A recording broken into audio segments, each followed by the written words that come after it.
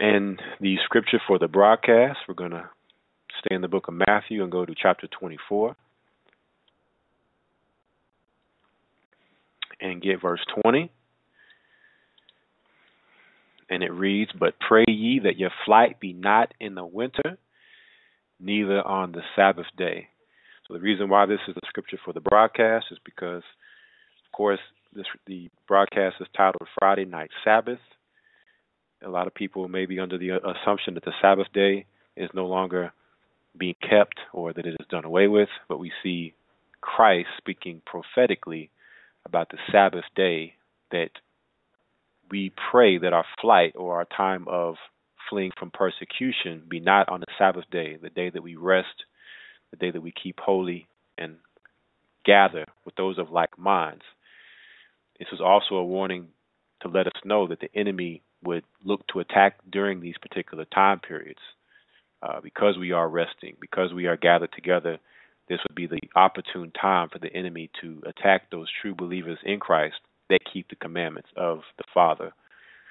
Also, we're coming into the winter time. All right, so these are the times that is easiest for the enemy to come against us, and we must always keep that in mind. So we like to get your Friday night started by going into prophecy, news, current events, the things that are going on around us, so that we are not ignorant of these things and they're on our mind as the days, as we get closer to the end, the days continue to grow more and more evil. All right. And speaking of the Sabbath and praying that our flight place on the Sabbath day, you had last Sabbath, last Friday night, you had an event that took place. Last Friday night was Friday the 13th. It was November the 13th, 2015. You had a attack take place in Paris, France, right? And, this event happened, and I'm pretty sure, very quickly a lot of people's attention went to the news and what was going on and trying to figure out what was happening. For those that listen to, our teachings and our broadcast, more than likely could have looked at the event and seen that this was another event that was orchestrated and engineered by those of, higher powers, those that are operating in the darkness, that are looking forth to bring, forward a wicked agenda in the earth.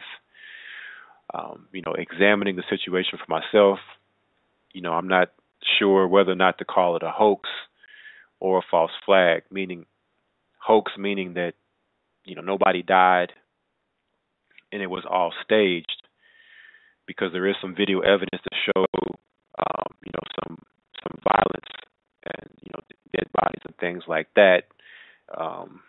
But nonetheless, we know at the least sense it was at least a false flag, meaning that this was actually orchestrated and set up as an ends to a means, meaning that the Hegelian dialectic, which is problem, action, reaction, solution, they create the event and then they wait for your reaction and then they give you the solution. So what happens with these particular type of events is they cause all type of panic and hysteria and chaos and fear. And through all of that, they're looking for people to beg the governments for safety in order to give up their freedoms and their rights in order to feel more secure and have safety. And that's exactly what we have seen happen with these events, going, all the way back to probably the most infamous event in 9/11.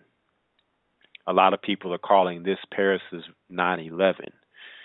And only thing that happens from these events, or one of the first main thing that happens is more war. The war drums ratchet up. Countries start stockpiling and building up more weaponry and looking to go to war against an enemy. Of course, during 9/11, it was Osama bin Laden and Al Qaeda. And now fast forward to 2015 with these Paris attacks, and we have ISIS, the new boogeyman, that the whole world is terrified and scared of, right? It just cannot be stopped. They've come out of nowhere, and they're everywhere, but they're nowhere. Meaning that every time you look up, it's ISIS, ISIS, ISIS on the TV screen. They're driving around the desert with Toyota trucks, waving black flags, in caravans, but they can't be found. These Hollywood production videos that they have, as soon as an event happens, they're always getting on the internet. They have all these, social media accounts and sending out tweets and, Facebook posts saying that they committed the crime, and they can't be tracked through the internet, but yet they're recruiting supposedly people through the internet to come join their cause. And you have all these countries across the world, these big countries, Russia, America, Great Britain, France now, Germany, China, all these countries gathered together and cannot seem to stop this group that's come out of nowhere with, how did this group get all this weaponry and all these weapons? And, it's just, if you really start asking questions and examining it for what it is, you'll see that it is a bunch of propaganda and lies. All right. And again, this is for a reason. And we're going to go into some of those reasons tonight, along with exposing this particular event for what it really is, which, as I said before, in the least sense, a false flag, that it was actually orchestrated and engineered by the New World Order so that the whole world globally can unite as one for a common cause to fight against ISIS, right? So let's go ahead and go into the news.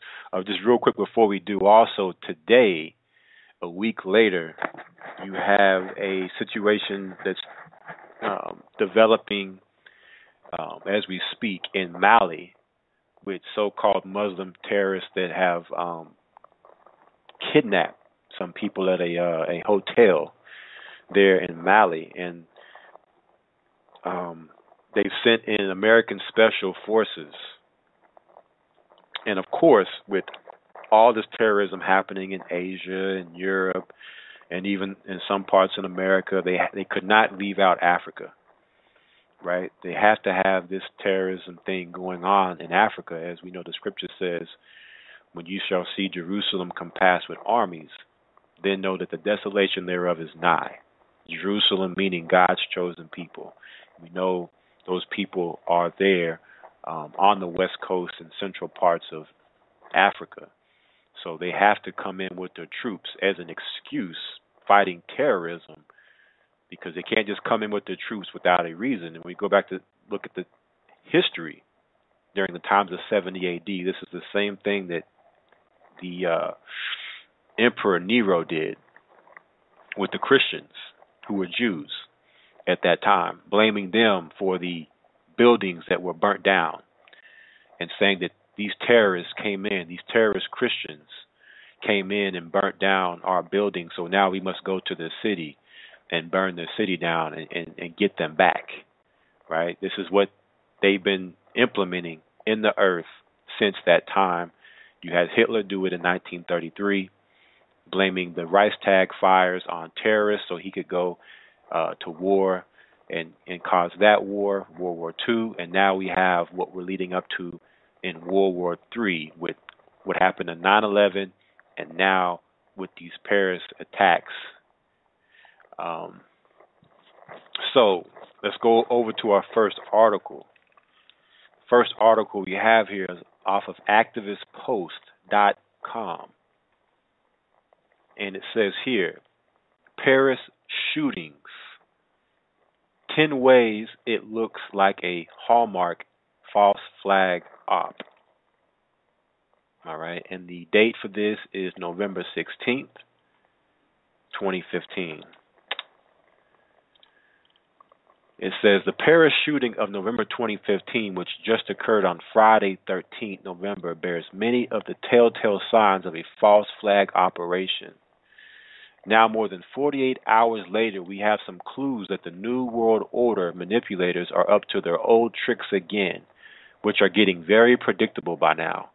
Here are 10 signs that the Paris shooting is yet another false flag attack designed to scare the common citizen in France and everywhere, demonize Islam, provide reason for governments at G20 and around the world to waste more money and take more liberty fighting terrorism, provide justification for the French government to increase surveillance, and provide France and NATO with an excuse to escalate violence against Syria.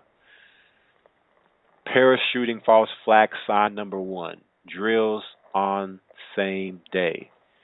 How many false flags in recent history have all had the same feature? Drills at the same time, at the same or nearby place. 21st Century Wire reports that Dr. Patrick Pelot was a survivor of the Charlie Hebdo shootings, who just happened to be on the scene at these shootings. That in of itself is a coincidence, but Pelot actually stated that a multi-site attack exercise, a drill, was taking place during the shootings.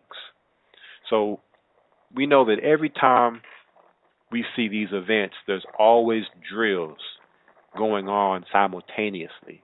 And that's pretty much all these events are drills. They are practicing and getting ready and conditioning the masses to accept being surrounded by troops, military on the streets, being checked at checkpoints, and being watched and surveilled at all times. Right? So that this is practice. And then, of course, you have them going from door to door, checking people's homes because these so-called terrorists are still on the loose. We have to find them and take them out. So now you have people terrorized, scared to come out their house, being harassed and, privacy being invaded with people coming in their house and looking under their bed sheets and their closets for ISIS. And then, of course, it always ends with these so-called terrorists being killed. They never seem to be able to capture any of the terrorists. They always end up dead. So because dead men tell no tales, right? Let's go to Paris shooting false flag sign number 2. Terrorist passport magically found. Stuart Hooper of the 21st Century Wire also reports that many mainstream media outlets, AFP, RT, Reuters, ITV, Sky News, AP, Fox News, and Sputnik have been claiming that a Syrian passport was magically found at one of the scenes of the Paris attacks, either on or near the shooter's body. Remember, the terrorist passport on 9/11 that somehow managed to survive heat and fire that could supposedly burn steel and landed unscathed on the streets below. Remember, too, the lost ID of one of the terrorists in the Charlie Hebdo getaway car. The false flag script is showing signs of predictability.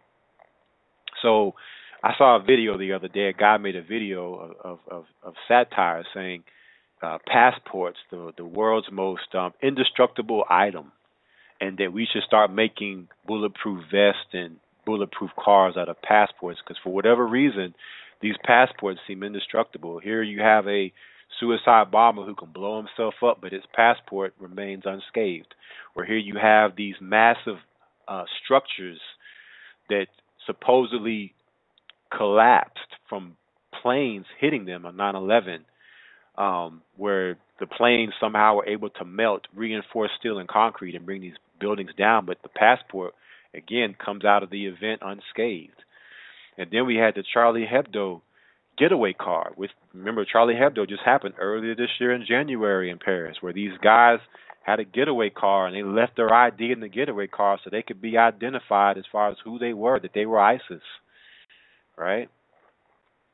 So we see the same things over and over and over again. It just anymore, it's like, it doesn't matter to them because most people are so numb and are so oblivious to what's going on, being caught up in their own matrix, false reality, social media, selfieism and narcissism, that they could care less about any tough questions for the mainstream media when they come on with their programming to tell you what happened.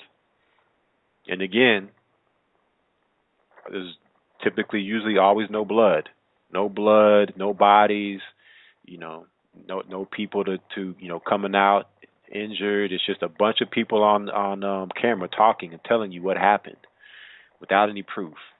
But this is just how dumbed down that the masses have become. All right.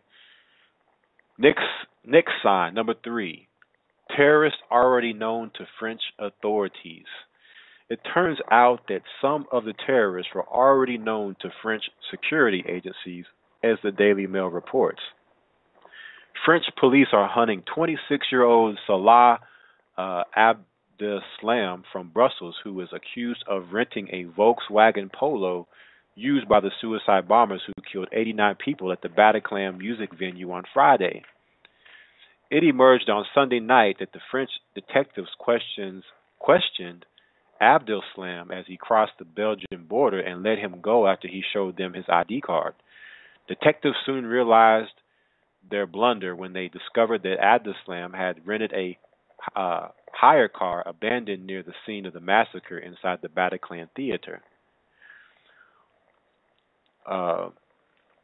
One of the hallmarks of a false flag operation is the way it is allowed to happen.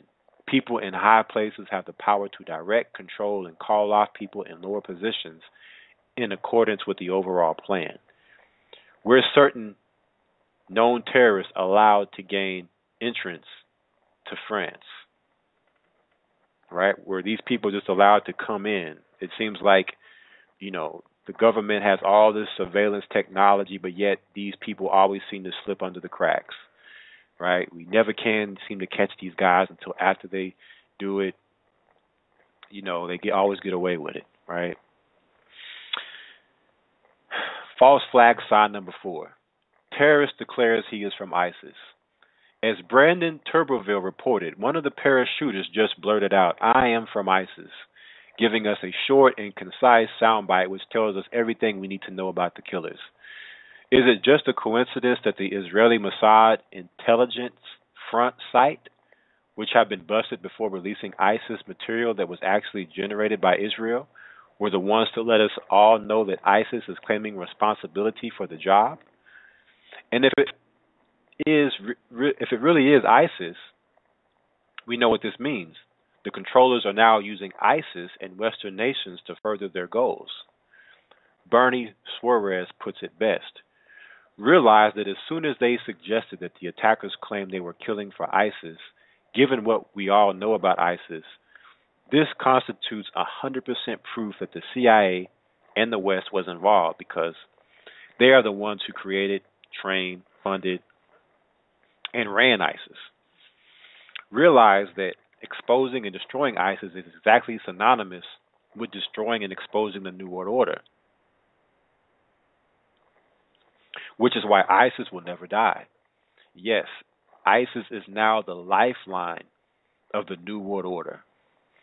CIA's ISIS is now the driving force of the New World Order, and no one should be surprised that as soon as U.S. Special Forces advisors were sent to Syria and the CIA's counter-strategy against Russia began recently, now we have this attack. All right, so ISIS is the invincible boogeyman that is everywhere but nowhere. Parachuting false flag sign number 5. Terrorist states reasons for the shooting.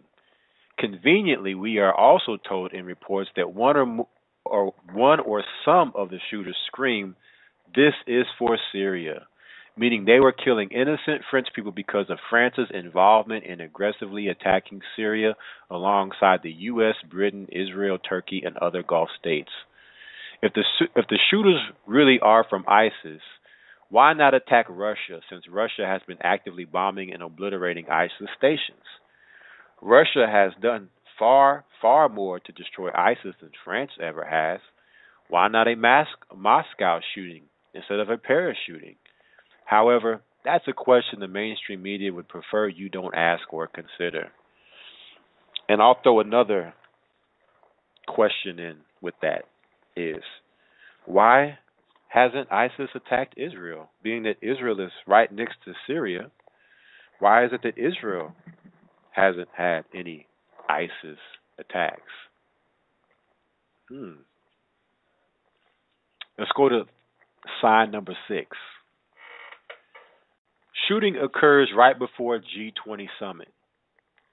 Another highly strange coincidence with this Paris attack was that it occurred right before G20 conference, which began on November 14th in Turkey.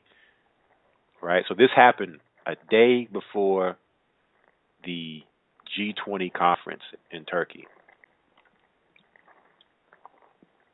As the New York Times noted, the official economic agenda in Turkey and Asia was already likely to be overshadowed by a series of intense meetings between Mr. Obama and his counterparts about the Syrian civil war, the refugee crisis in Europe, disputes with President Vladimir Putin of Russia, and ongoing tensions in the South China Sea. But the Paris attacks are certain to push even those topics to the side, at least temporarily, as world leaders confront the scale of the terrorist attacks in the French capital. The leaders will grapple with the raising threat of the Islamic State. Now those behind the attacks, the same New World Order manipulators who are behind ISIS, will have the chance to push their anti-terrorism agenda onto other nations and leaders at the summit. Since the war on terror itself is a gigantic fraud, any anti-terrorism agenda will by definition also be fraudulent and a cover to centralize power and control. And what's also key to note is they released the new James Bond movie, Spectre. It actually shows this in the James Bond movie, meaning that it shows these false flag attacks that they actually show themselves that, these intelligence agencies actually create so that they can gain more power, so that they can have one centralized intelligence agency and all the countries in the world unite with them and give them their power over to them. All right. South Africa was a country that was going against that group, Inspector, and then they created a bomb that blew up in South Africa to get South Africa's cooperation. Right, so they're actually showing all of these elements in the new James Bond movie, which just came out a few weeks ago. False flag sign number 7. Shooting also occurs before COP21, Paris UN Climate Change Summit. This Paris attack, the second one in 2015, has occurred just 17 days before COP21, the upcoming Paris Climate Change Conference, scheduled to begin on November 30th. COP21 already has the horrifically ambitious goal of trying to craft legally binding universal climate change laws for the whole world. You can imagine the kind of protest and resistance that such a plan will be met with, since it is a forerunner to a worldwide carbon tax, a world court, and a one world government. Now the French government will have the perfect pretext to increase surveillance and military presence in Paris right before the event and quash any protest on the grounds of maintaining security. Right? And I wouldn't be surprised they blame everything else on ISIS if they don't blame climate change on ISIS, and say that the weather and the global warming and the global cooling is all caused by ISIS. It's like everything is ISIS' fault. But now, because of this event, they can have troops in large amounts on the streets, so that anybody that's looking to protest what they're about to do in this UN climate change summit, right? They'll now have full control to squash any dissidents that are opposed to this new world order agenda that they're bringing forth. Sign number 8, Charlie Hebdo precedent. The fact that another highly suspect shooting already occurred earlier this year in Paris is yet another mysterious coincidence to this November 2015 Paris attack. Many researchers have done a great job compiling evidence that Charlie Hebdo was a false flag attack. All right, and they have a place on this article where you can click here to see information on Charlie Hebdo and that being a false flag. Sign number number 9. As noted in the earlier article, Paris attack, November 2015, question everything. The numerology of this event is strange. Perhaps it is just a coincidence, but the date 11/13/15, as it is written in American English, is numerologically significant, as is the fact the parachuting took place on Friday the 13th, with the number 13 being a very significant number for the Illuminati, Freemasons, and other secret society initiates. According to Vigilant Citizen, it was possibly foreshadowed on the cover of The Economist earlier this year.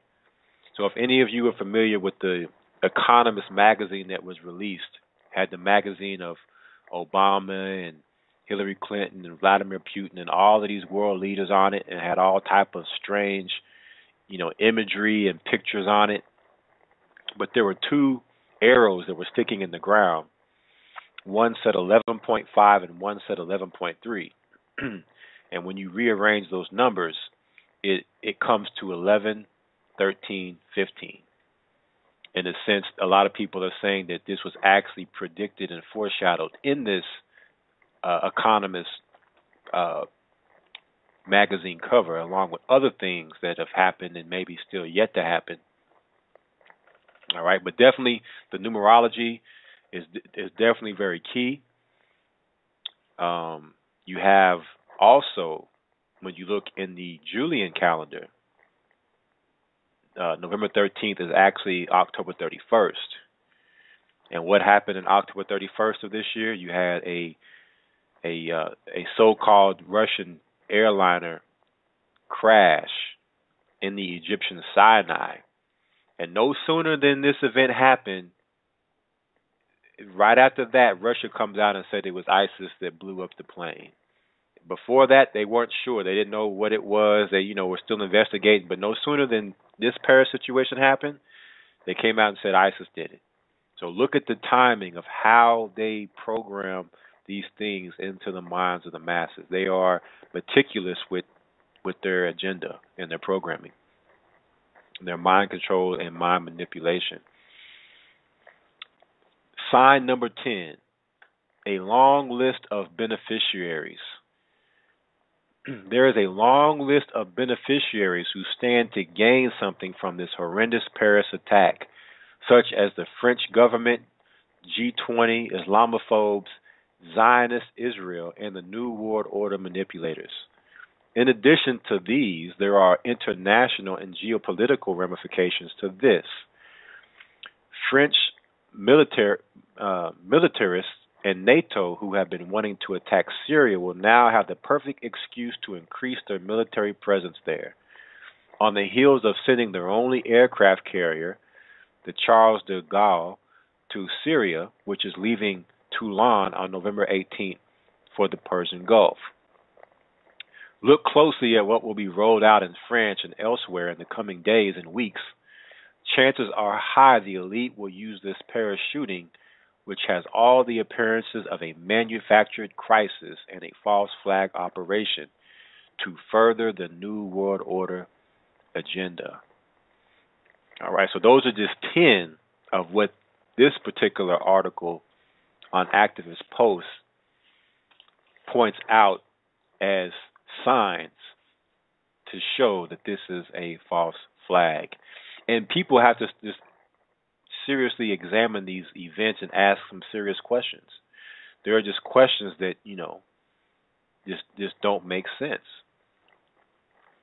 And when you start to ask these questions, and the fact that nobody in mainstream media are asking these questions, or if these questions are asked, they're being ignored, it just goes to show you that they have a script and they have a job to do, and that is to push fear and hysteria on the masses so that you, when the time comes, will be willing to give up all your rights in order that you will feel protected.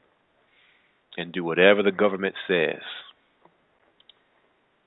All right, so let's go to our next article. This is also on activistpost.com. It says Paris attack foreknowledge and aftermath, November 18, 2015. With the dust settling, the fact remains that there is evidence of Paris attack foreknowledge.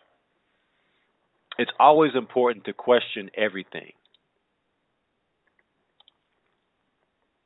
It appears that certain people and groups knew in advance that the Paris attack was going to happen. Another indication on top of the 10 false flag signs listed here. Major mainstream outlets have referred to the Paris attack as France's 9/11, which is interesting since 9/11 was a blatant false flag attack with plenty of evidence of prior foreknowledge. Likewise, there is evidence of a Paris attack foreknowledge too, which will cement even further the very high likelihood this was another false flag operation. This article also takes a look at the aftermath and repercussions of the attack, which of course benefit those who planned and orchestrated this horrific event, in which over 150 innocent people were killed. Paris attack foreknowledge.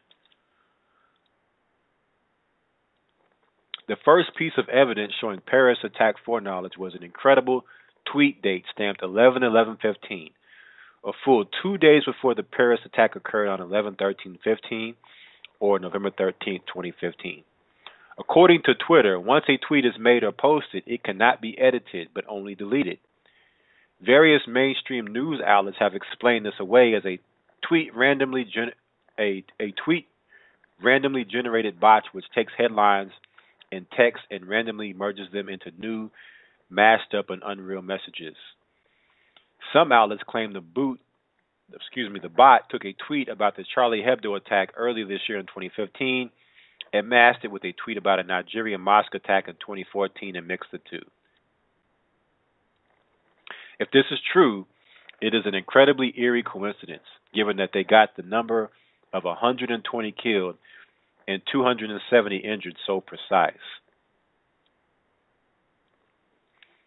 However, Twitter was not alone with possible foreknowledge.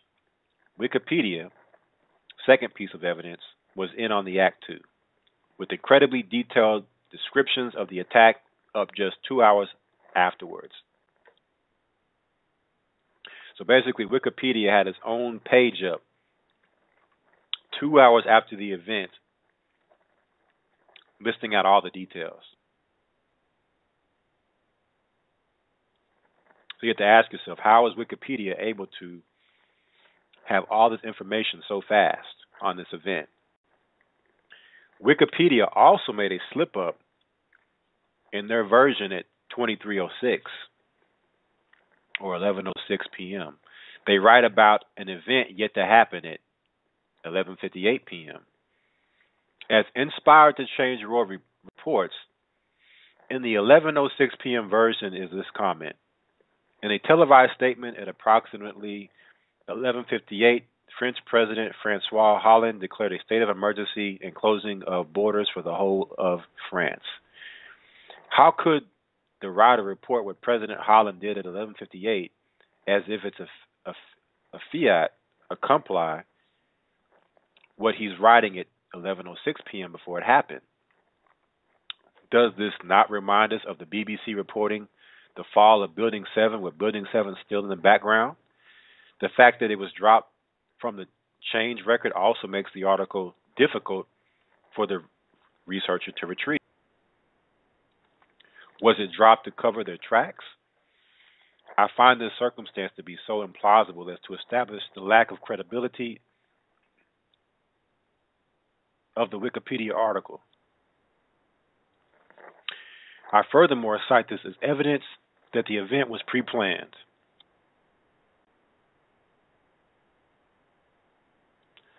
Another general point to consider in the immediate aftermath of the attack is this. How did all these places around the world get a coordinated show of blue, white, and red colors, which are the French flag colors, ready so quickly just after the attacks so they could participate in all the solidarity.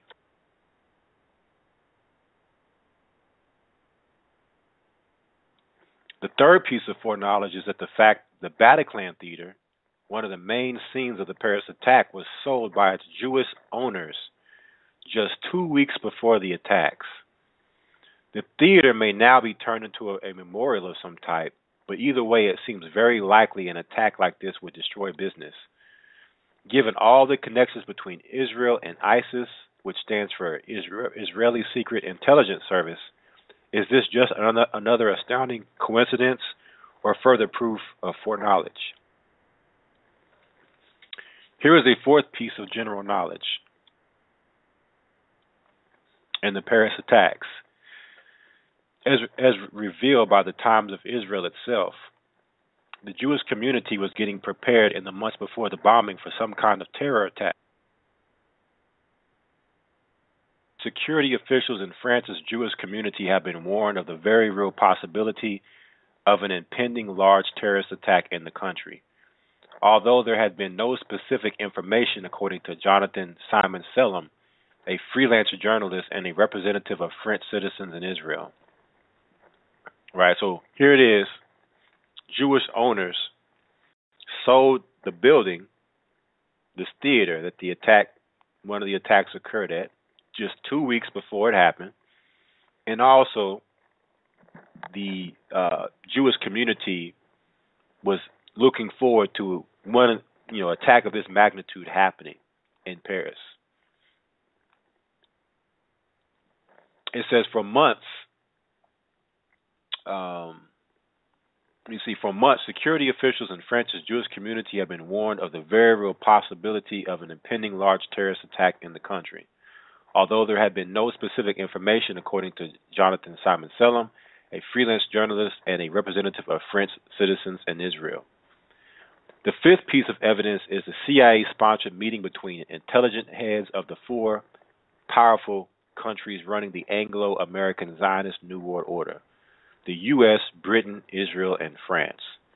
As you can see in the video, John Brennan, CIA chief, John Sawyers, former MI6 chief, Bernard Beaujolais, French Directorate for External Security chief, and Yaakov Amadror, former Israeli National Security Advisor.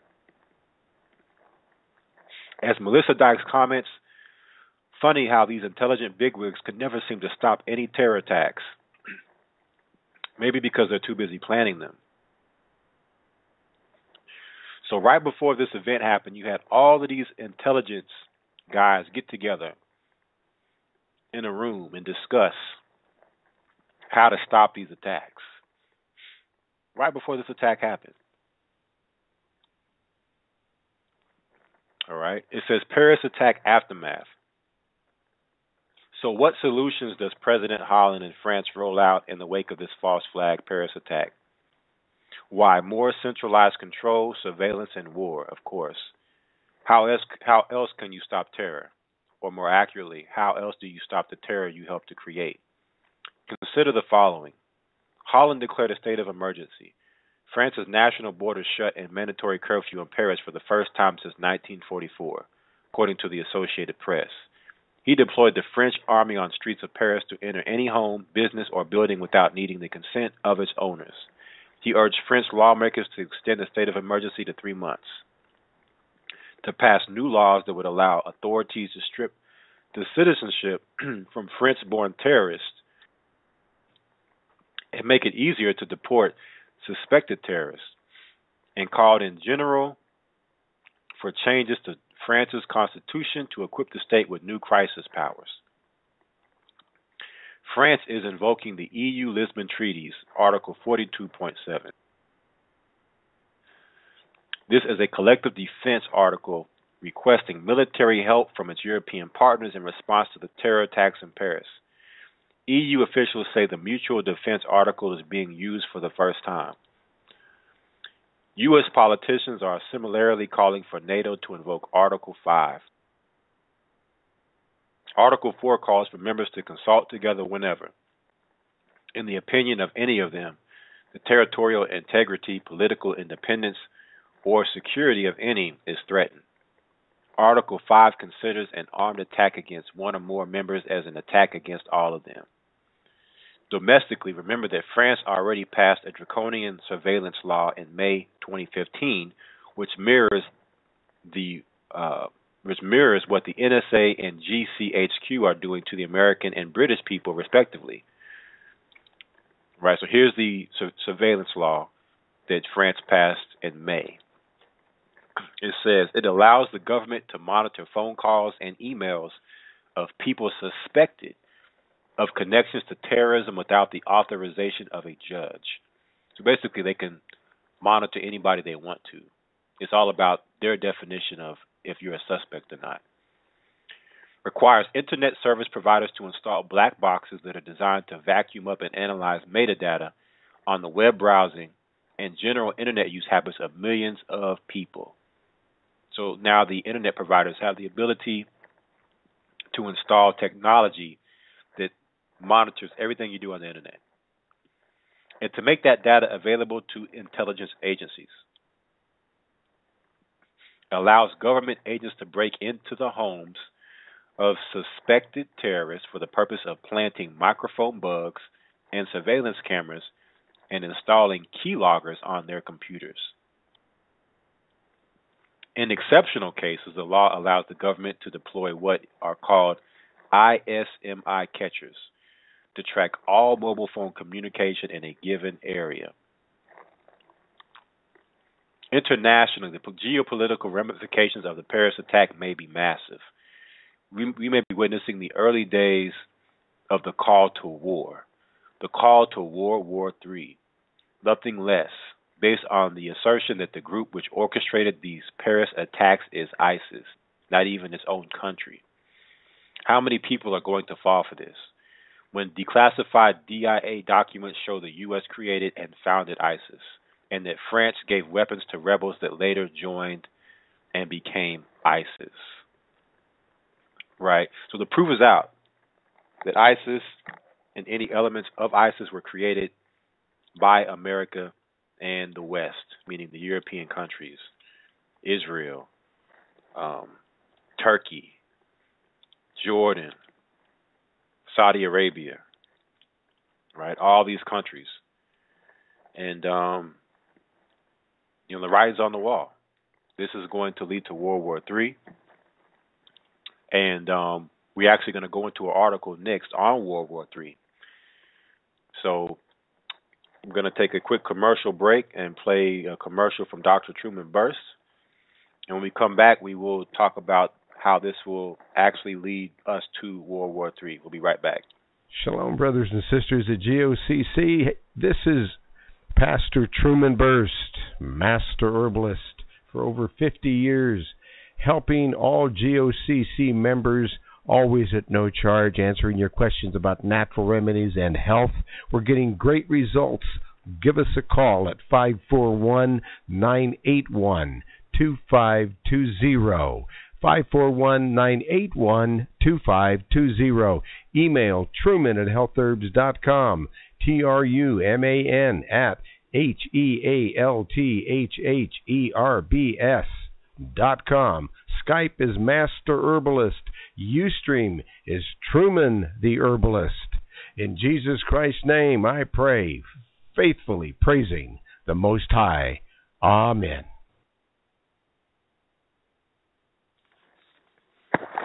All right, so let's go ahead and go into our next article here.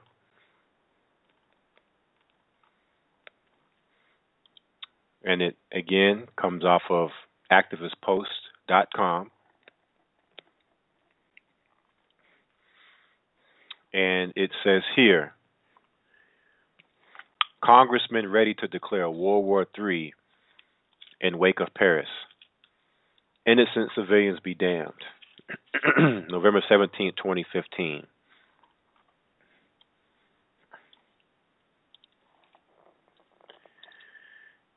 Insisting that President Obama is wrong to claim that ISIS is contained, Texas Republican Congressman Ted Poe wants to globalize the conflict by invoking Article 5 of the NATO Treaty. That provision describes an attack on one or more members of the North Atlantic Treaty Organization as an attack upon all members of the alliance. So basically, if you attack one member of NATO, you've attacked us all. That's Article 5. President Obama is wrong. ISIS is not contained, declared Representative Poe, who on Monday introduced a resolution urging the administration to invoke Article 5. This is our fight, but not our fight alone. America should take the lead and urge a joint response as a body of nations. Poe's resolution may precipitate a conflict between the Republican-dominated Congress and President Obama, who has made it clear that he does not want to escalate U.S. military operations against the Islamic State. If the resolution passes and Obama vetoes it, this development would be unprecedented in American history, observes Fox News legal analyst Judge Andrew Napolitano. We have never, ever, ever had a congressional declaration of war, and a president refused to move on it. Under the Constitution, Congress declares war, and presidents wage war. Judge Napolitano continued. If the resolution passes, which may be very likely given that the Republicans control both houses and many Democrats may enlist in support of Poe's bill, then the president would be required to faithfully execute its terms by waging a war he has said he doesn't want to wage, and he has said he doesn't believe is in the best interest of the United States.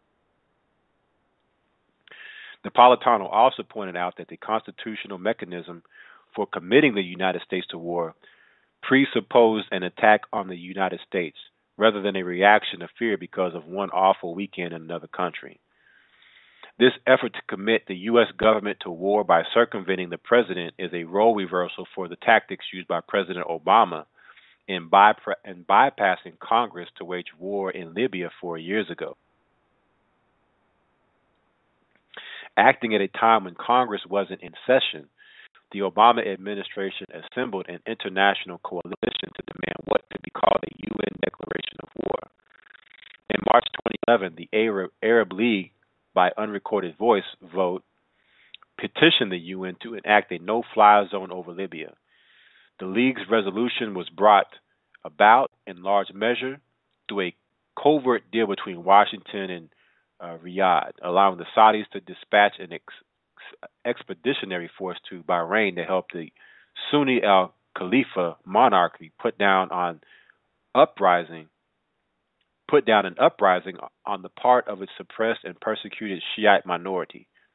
With Washington's tacit blessing, Saudi troops assisted Bahrain's U.S.-equipped security forces to massacre peaceful protesters. This was done once again to secure an Arab League resolution asking the Security Council to authorize a no-fly zone in Libya, which the public was told would be a limited engagement. As former Republican president contender Ron Paul pointed out at that time, establishing a no-fly zone is an act of war. To use a somewhat vulgar metaphor, once warplanes invade and occupy a country's airspace and the pilots are given orders to kill, foreplay has ended and intromission has occurred. Acting on that principle, the Obama administration quickly abandoned any pretense of restraint, urging the Security Council to pass a resolution authorizing a range of actions going well beyond deployment of warplanes over Libya. The administration obtained a Chapter 7 resolution, the UN equivalent of a formal declaration of war. Congress played no role in this process. During congressional testimony a year later, then Secretary of Defense Leon Panetta was asked about the legal basis for the administration's war on Libya, and if the administration believed it could act without Congress to initiate a no-fly zone in Syria without congressional approval. Our goal would be to seek international permission, Panetta replied, adding as if by afterthought that we would come to the Congress and inform you about the progress of the campaign. Once legal permission had been obtained through NATO or some kind of UN Security Council resolution, the president wouldn't need authorization from Congress, Panetta, a former congressman, maintained. Many Republican congressmen, Ted Poe among them, have been highly critical of the Obama administration's reliance on multilateral organizations in conducting foreign policy. Those criticisms often focus on the United Nations, an organization looked upon with special disdain by conservatives. However, NATO is an affiliate of the world body as defined by Articles 52-54 of the UN Charter, which describes regional arrangements. During a March 19, 1949 speech calling for a Senate ratification of the NATO Charter, Dean Acheson, Harry Truman's Secretary of State, explained that the alliance was designed to fit precisely in the framework of the United Nations, that it was subject to the overriding provisions of the United Nations Charter, and that it was an essential measure for strengthening the United Nations. NATO was precisely the kind of entangling foreign alliance against which George Washington warned in his famous farewell address. Its status as an appendage to the United Nations should make it disreputable to conservative Republicans, who in this instance are setting aside any pretense of dedication to constitutional principles in order to indulge their war lust and partisan animosity. Ted Poe's resolution may result in the U.S. government being maneuvered into what could be a world war, but that measure would not be a constitutionally valid declaration of war. This isn't surprising, given that many conservative Republicans embrace the view that the Constitution is a living document, where war powers are concerned. There are things in the Constitution that have been overtaken by events, by time, insisted the late Representative Henry Hyde in 2002. As George W. Bush administration prepared to invade and occupy Iraq. Declaration of war is one of them. There are things no longer relevant to modern society. Why declare war if you don't have to? We are saying to the president, use your judgment. Having Congress declare war, I concluded, would be inappropriate, anachronistic. It isn't done anymore. Perhaps if Congress had been compelled to follow the anachronistic procedure by deliberating the question of the Iraq War in 2002, the world would have been spared the horror and bloody chaos in which ISIS gestated. Regrettably, Congress revisits its mistakes to compound them rather to learn from them.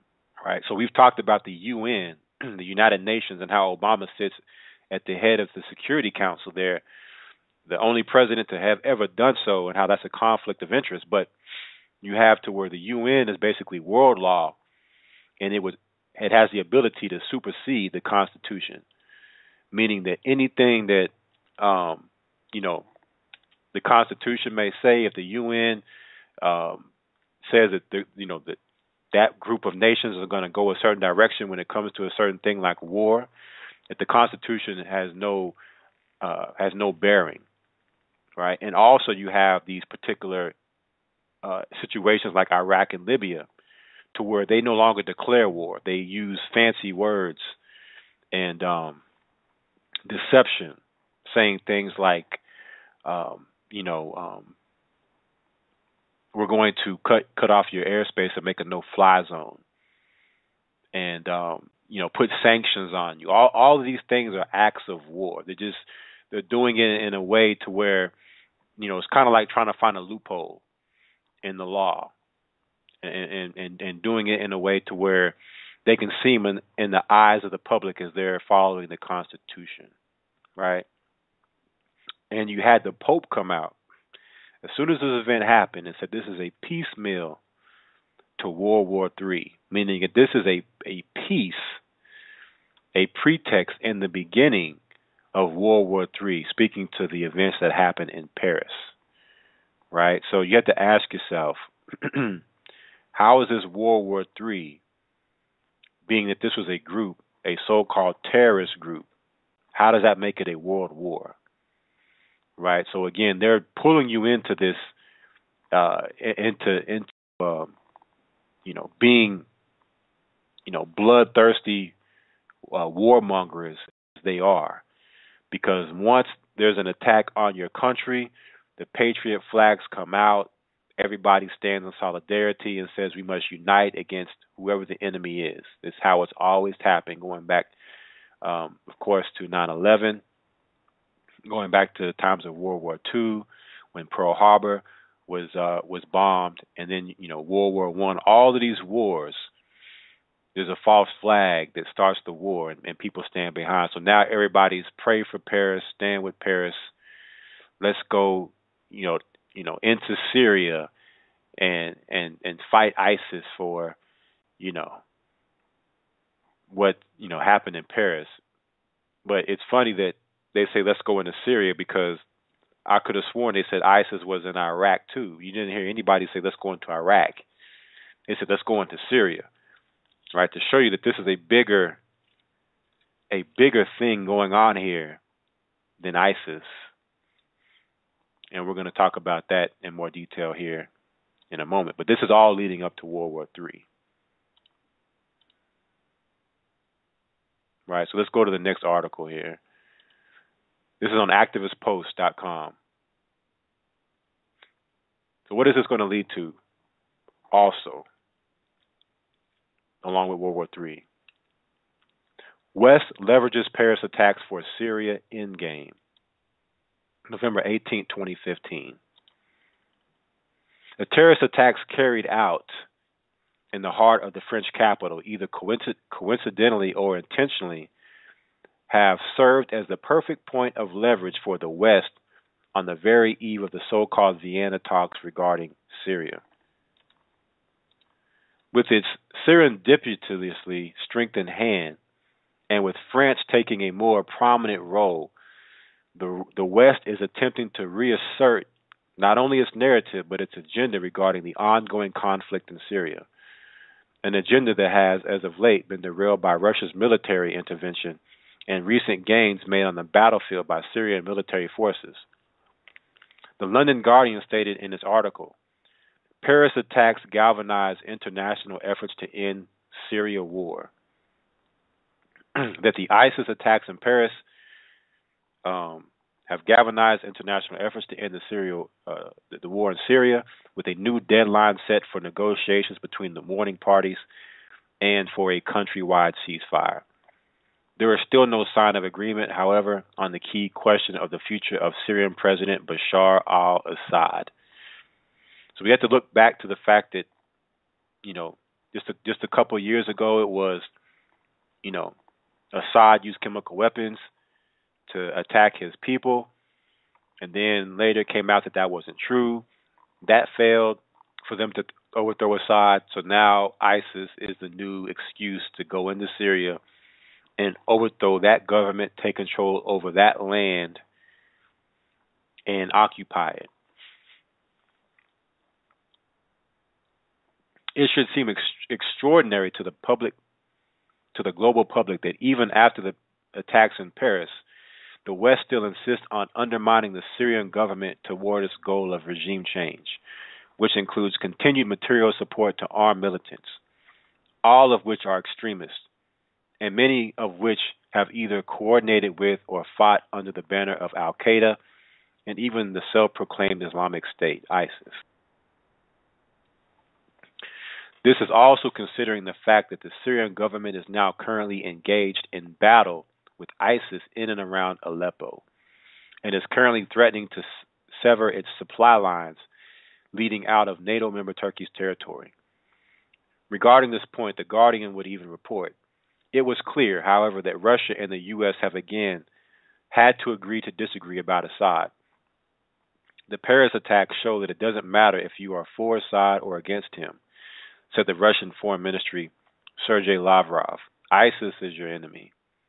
However, to explain the West's apparent failure to prioritize, The Guardian claims, ISIS, in the West view, is a symptom of political failings in both Iraq and Syria.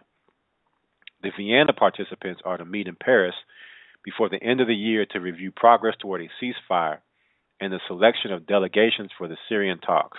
In reality, ISIS is not a symptom of political failings. It is a result of concerted, immense, multinational state sponsorship.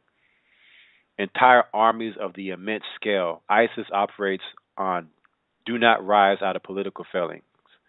They rise from huge pre-existing financial networks, region-wide logistical support, multinational political support, intelligence networking, and experienced military planning and organizational skills. The West and its regional allies, namely Saudi Arabia, Qatar, and Turkey, clearly constitute this immense multinational state sponsorship ISIS has so far enjoyed.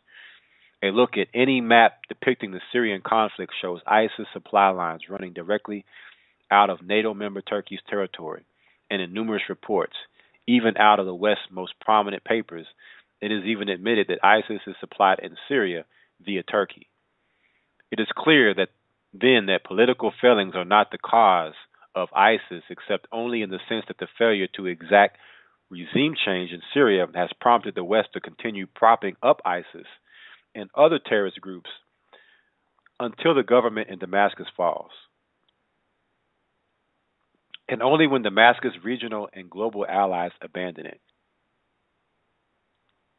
So basically, ISIS is just an excuse or a way that America and those that are aligned with America can have boots on the ground legally without declaring war on Assad and the Syrian government.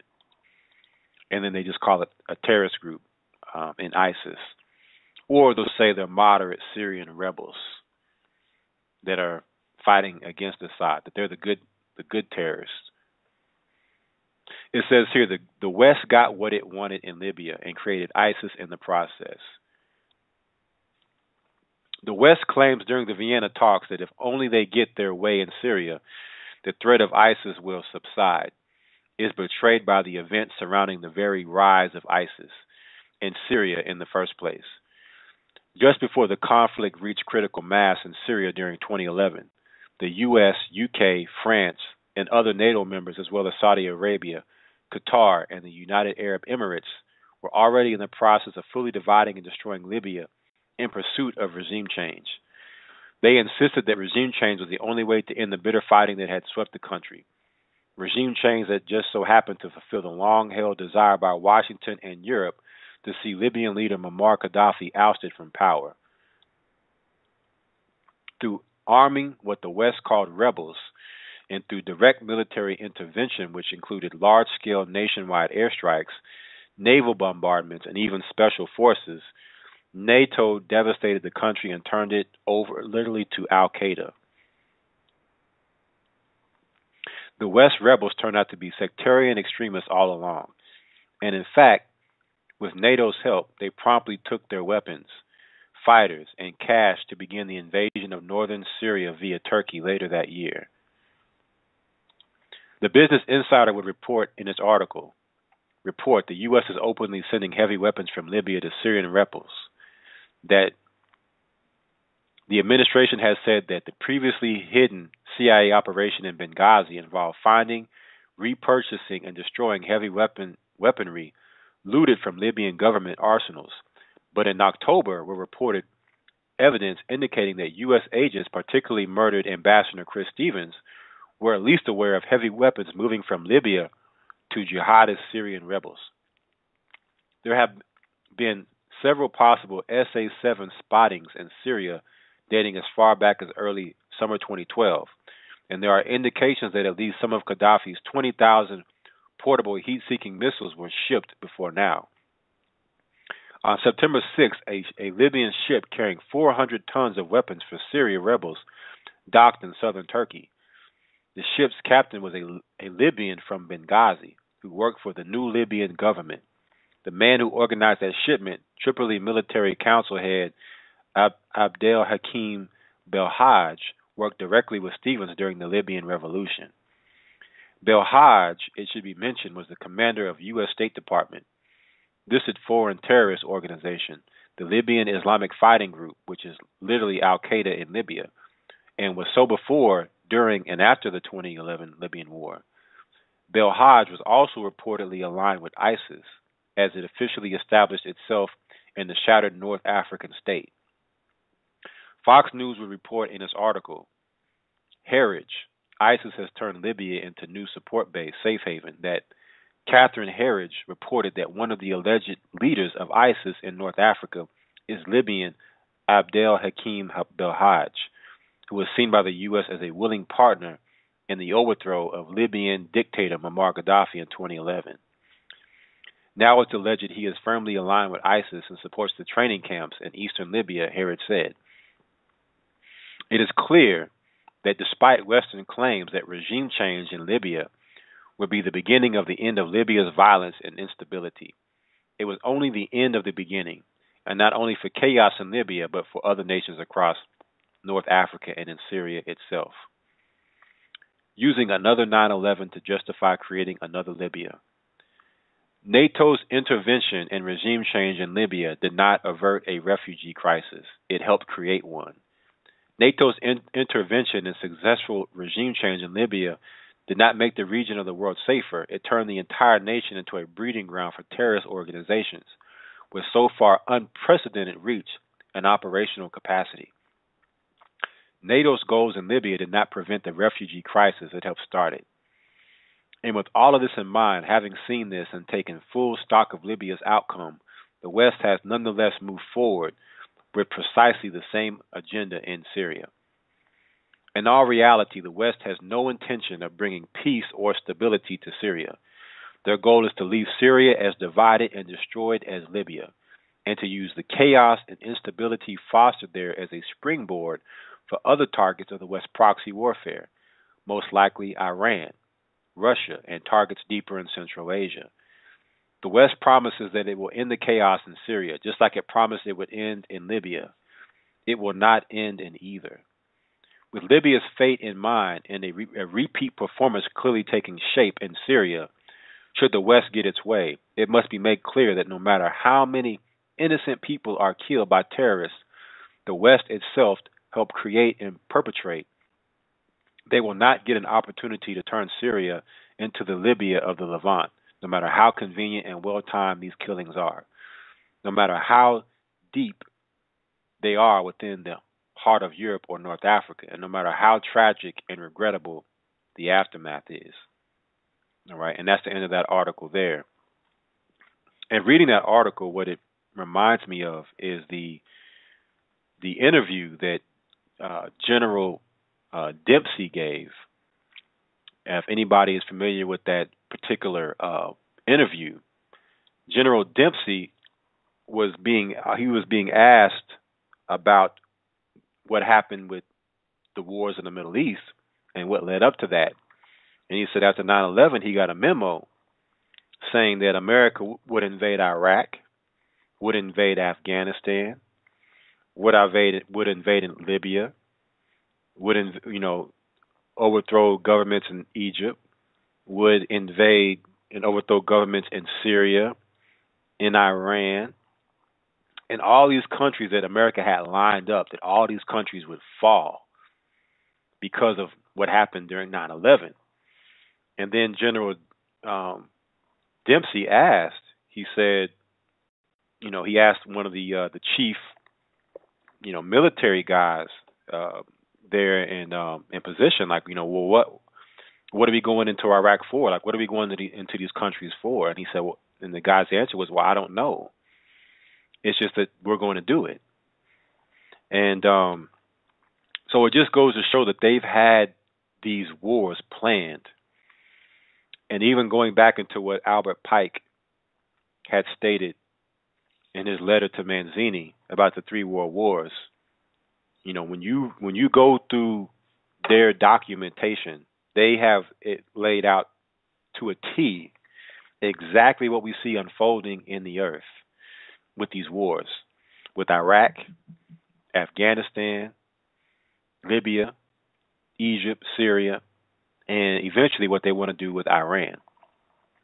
All right, so this is no surprise for those of us that have seen this information along with biblical prophecy, which we're going to go into some of that biblical prophecy when we come back for segment 2. But it's amazing how every place America goes, every place America starts these wars, it promises that it's going there for this country's own good, to get rid of these evil dictators and to make the countries better. But look at every place America has touched in these wars. It's only gotten worse. Iraq has gotten worse. Afghanistan has gotten worse. Libya, Syria, these places are only getting worse. and you have nothing but terrorism that springs up in its place. Libya, which was the highest level of living in all of Africa, now is the worst, probably the worst place in Africa to live. How does it go from being number one to number two to the last? These are things you have to ask, and these are all promises made by your government, starting with George Bush, that they would go into Iraq only for a short period of time. I believe like by 2003, Bush said that the war in Iraq was over, yet the war continued. Things continued in Iraq. So you got to be clever, because these devils are crafty when they say stuff. They want to cause these events and get you stirred up emotionally to support their wicked agendas with their lies and all the propaganda. So they can go in and, springboard their chaos and madness. And, besides all of that, again, it's Bible prophecy, so it can't be stopped. These things must happen so that the end may come. But we have to be able to see these things for what they are, so that we can show and tell others and hopefully open their eyes to see what's really going on, and that this is all by design. This is not something that's happening just by chance, right? So that ends our segment 1 on news, current events, and Bible prophecy. We're going to take a quick break. When we come back, we're going to go to segment 2. We're going to read a few scriptures, and then we're going to go to the call line. So if you have any questions, any comments, you want to speak about what happened in Paris, or maybe any other news, things that are going on in your neck of the woods, whatnot, you can definitely chime in. The guest calling number is 646-200-4309. Just press the number 1. That puts you into the call queue. We'll take your calls when we come back. Again, this is Friday Night Sabbath coming out of Babylon here on Blog Talk Radio for the Gathering of Christ Church. Stay tuned. We'll be right back. If you have serious health challenges or just want a full-body tune-up, then pay a visit to barakapah-naturally.org.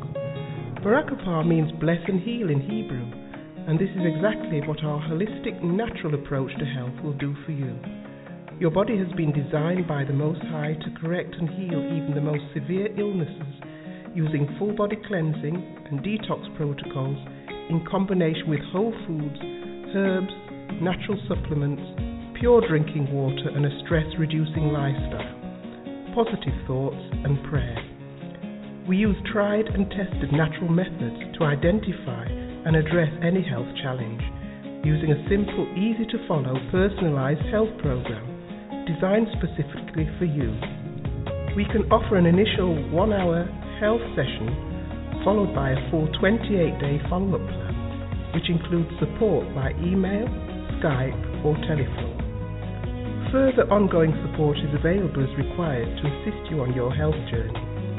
We can provide you with a health and lifestyle education that will position you on the road to excellent health.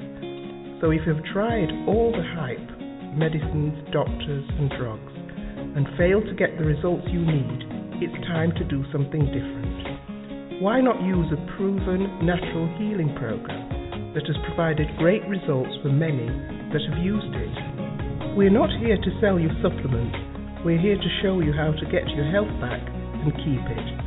Go to barakapahnaturally.org, spelled www.BARAKAPAH-naturally, naturally.org.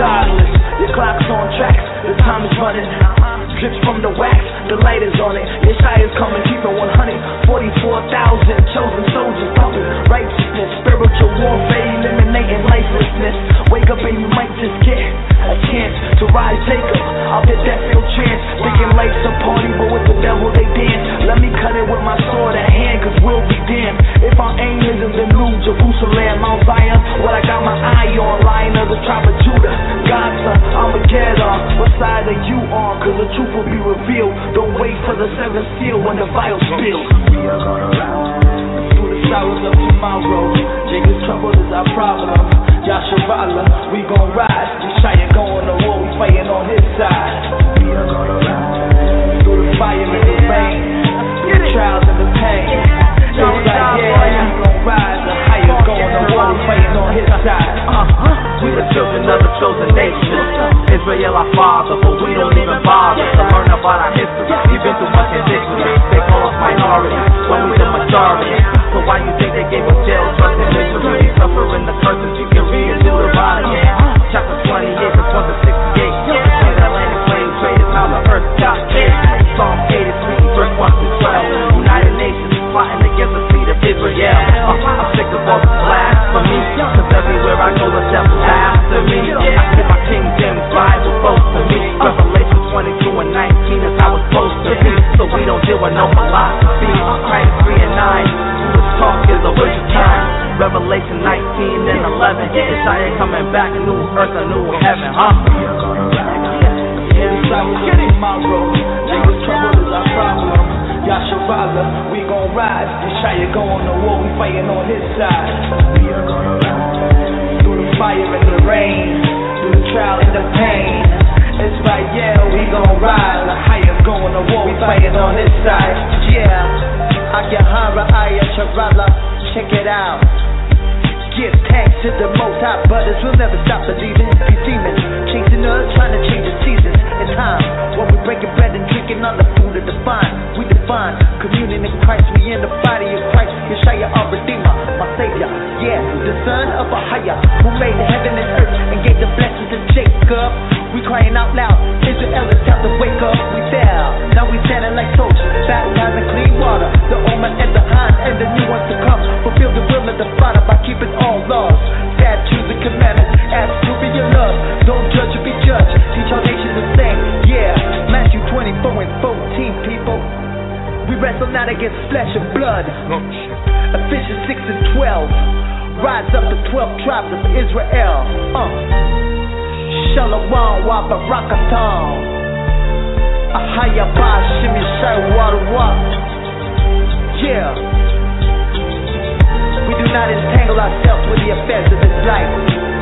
Ahaya has chosen us to be soldiers. Yeah. Keep your head up.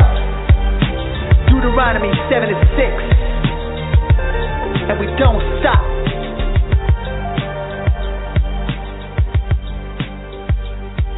See you in Zion. This is a ruinous production.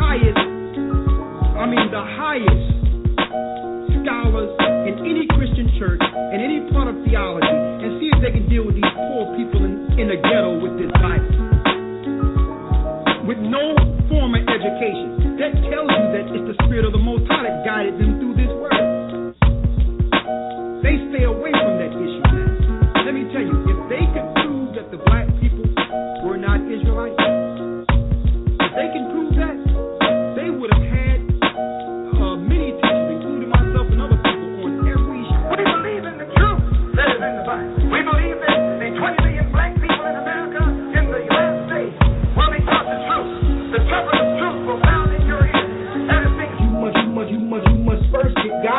people together. You must get the lost sheep together first so that they can teach the Gentiles. Who do you think taught the Gentiles? Paul was an Israelite. So how can you teach the Gentiles when God's people are not together yet? That was the point.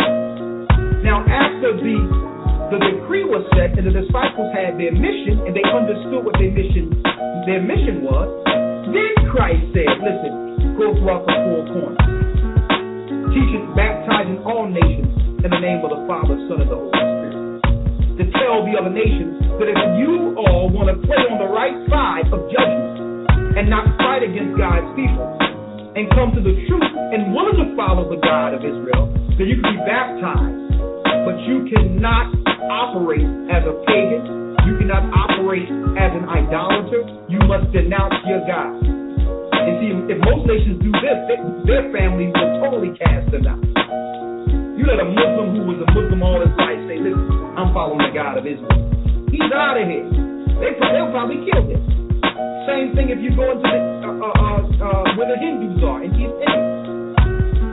And tell them, listen, you must denounce your God. But this is what these nations are going to have to do if they want to be on the right side of judgment.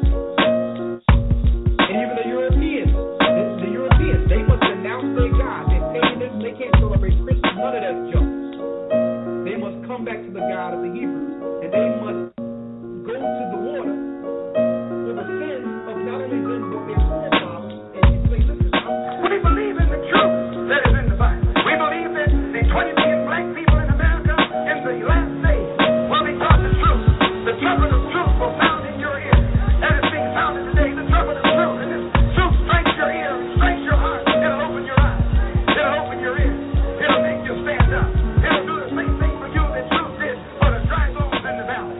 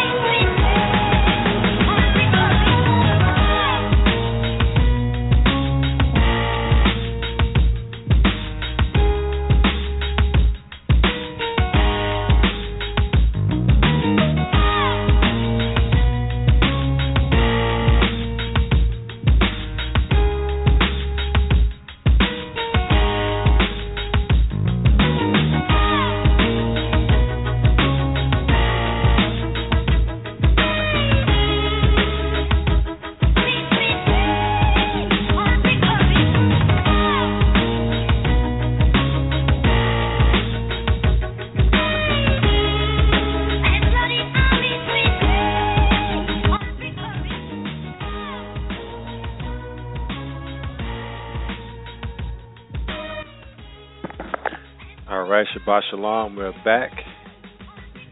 Again, you are listening to Friday Night Sabbath coming out of Babylon here on Blog Talk Radio for the Gathering of Christ Church.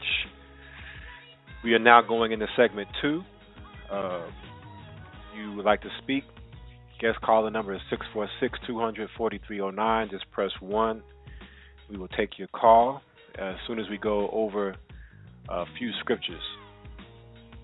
Just wanted to touch on this, what we see happening with Syria and the Middle East being Bible prophecy. We understand that the wicked that are in control of this earth, they have an agenda, but they're actually fulfilling Bible prophecy. They're fulfilling the Most High's plan of what He said would happen, and it's a reason that this will happen. So let me bring in Brother Shamnoah Allah. Brother Shamnoah Allah, Shabbat Shalom. How's it going?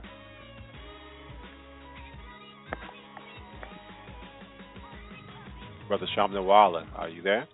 Shabbat Shalom. How you doing? I'm doing good. How's everything? It's blessed, man. No need to complain. The Father is great as always. All right, that's what's up, man. That's what's up. Let's go to Isaiah chapter 17. All right. We are in the book of Isaiah, chapter 17, verse 1. The burden of Damascus. Behold, Damascus is taken away from being a city, and it shall be as a ruinous heap. So we understand through Bible prophecy, Most High said that Damascus shall be taken away from being a city. Damascus is the capital of Syria. This is where Assad right now is bunkered down, trying to hold on to dear life for his people and his city, and who America and all the NATO countries and their allies are trying to overthrow right now at this moment. But through all of this, Damascus has been pretty much destroyed. I mean, it's a city of ruin. That's why it says it shall be a ruinous heap. When you go to that word ruinous, it means fallen.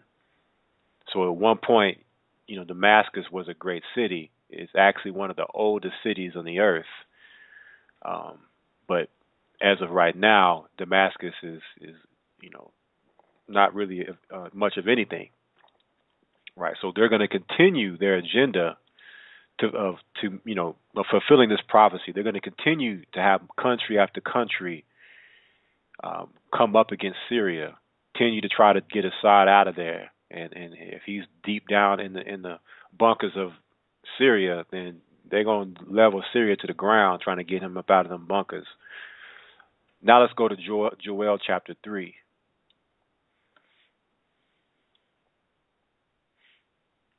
Because when we look at the New World Order's plan in this earth and what's going on in the Middle East right now, we can see it lines up perfectly with the Bible.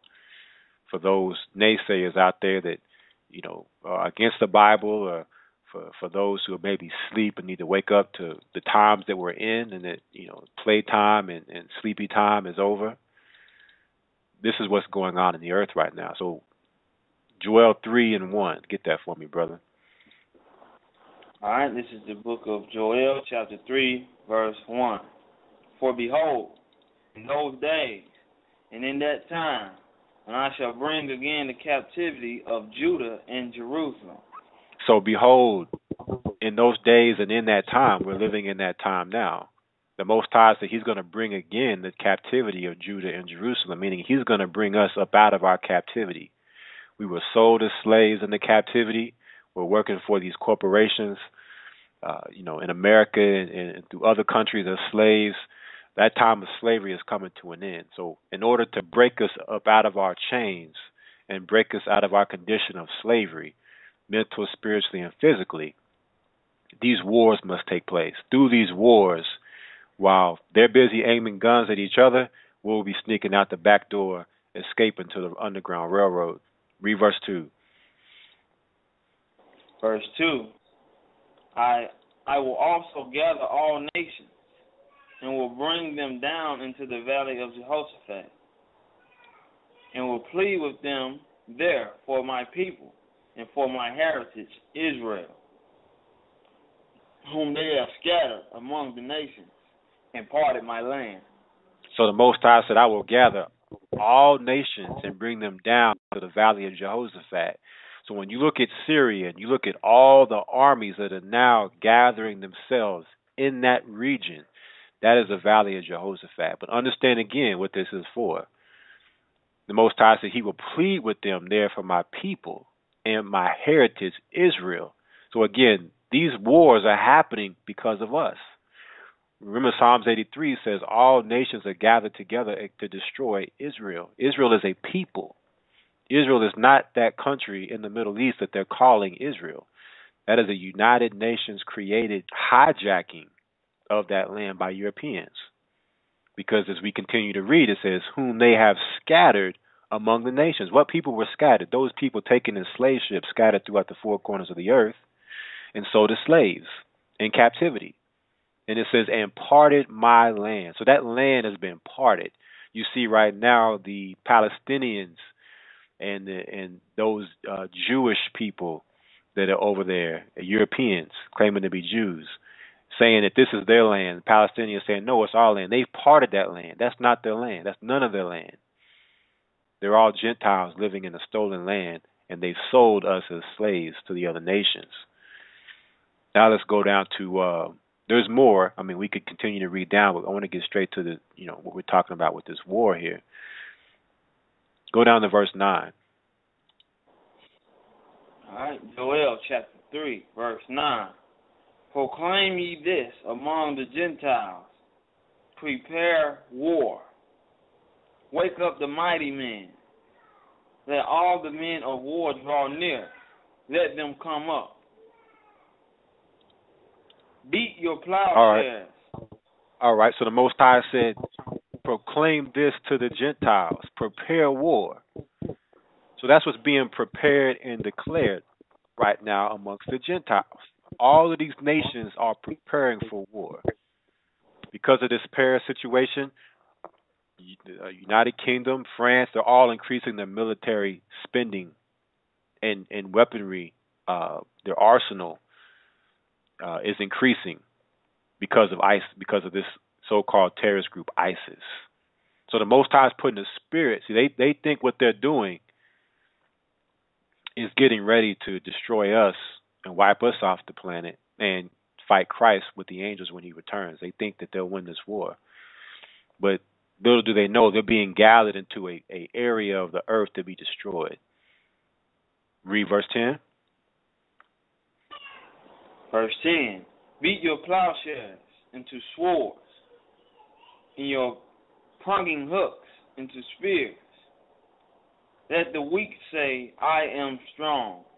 So they're getting everybody ready for these wars. They will be bringing the draft back. The weak will say, I am strong. Those people who, aren't in the military, they're going to bring the draft back because they're going to be throwing bodies into this war. People are going to be grabbing, just everyday tools to fight with.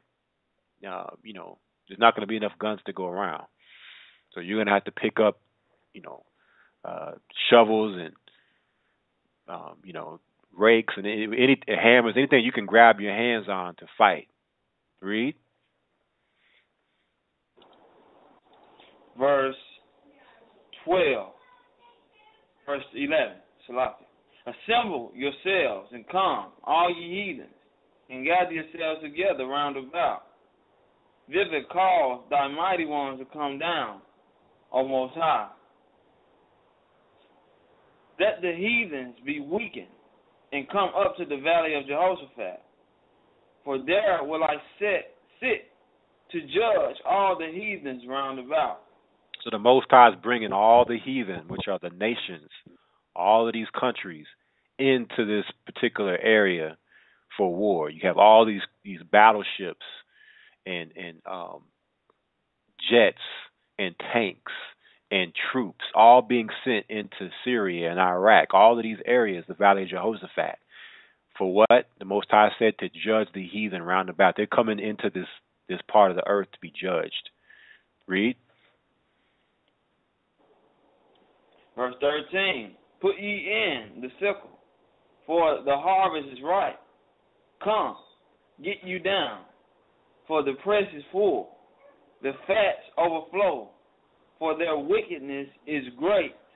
Their wickedness is great. Who can understand the levels of wickedness and the plots and the schemes and all the devices that they have? Just total wickedness in this earth, with their lives and killing people through vaccinations, their diseases they create. You name it. Everything that's out there, they got their hands in it, and they're the ones who's bringing forth all the wickedness in this earth. So the Most High is bringing judgment to them, because if not, we would all die. Read. Verse 14, multitudes in the valley of the decision. For the day of the Most High is near in the valley of decision. So when we see all of these troops and all of these militaries and all of these nations gathered together here in the valley of Jehoshaphat, understand that the day of the Most High is near. The day that Christ would come back and return to finish this, what they're actually creating is near. We're here. And know that as we go into the home stretch here with Obama's last year of his so-called presidency, that there's going to be major events that are going to happen to get this war kicked off. Because as we've always stated as a church, we believe Obama is the last president. He's number 44, right? He's their guy. He's the one that can do no wrong in the eyes of our people, right? And they need our people's spirit into America. It's our people that made America what it is today. So without our people there to support Obama, then what would America be? Because the white people aren't supporting Obama, right? They're creating this racial division now, race wars. Every time you look up, it's a campus, some campus madness going on at this college and in that college with, some type of racial division or a brother gunned down at the hands of the police, right? So, this is it. Obama said that in the 2016, his main goal is going to be gun control. That's going to be his main agenda for 2016. Before he leaves presidency, his main agenda is gun control. So understand that there's going to be more false flags, big false flags, in order to bring this legislation into place.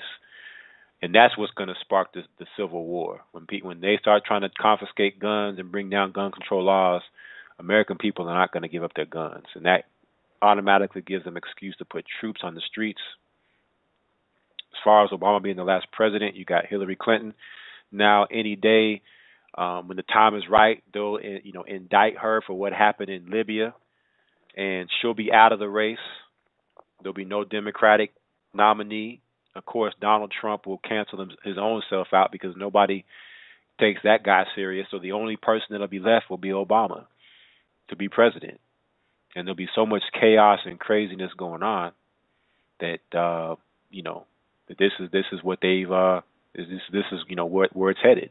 So just want brothers and sisters to be aware that the time we're in, that time is serious, and we have to make sure that we stay focused and diligent to these things and not get caught up in the world and what's going on in the world. And now they got NFL and NBA and Major League Baseball stadiums now being ramped up with more security and surveillance and police presence now, because they're canceling a lot of these European soccer events because they're getting these bomb threats and terrorism threats. So this is the new face of everyday life, is that at any moment ISIS could bust out with suicide bombing and AK-47 spraying and kill up 100 some odd people.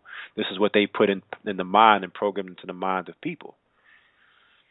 And we have to understand that You don't want to be caught in any of these places where there's going to be large mounts and masses of people. That's a perfect opportunity for them to pull off a false flag and for you to get caught up in the chaos, in the destruction that they have. You're looking at, prime events, Black Friday, these malls. These are perfect opportunities for them to unleash another false flag to get the American people riled up to go to war against ISIS, like they did to go to war in Iraq behind lies of weapons of mass destruction. All right, so just wanted to say that. We're going to go ahead and go to the call line. So let's go ahead and go over to the first caller.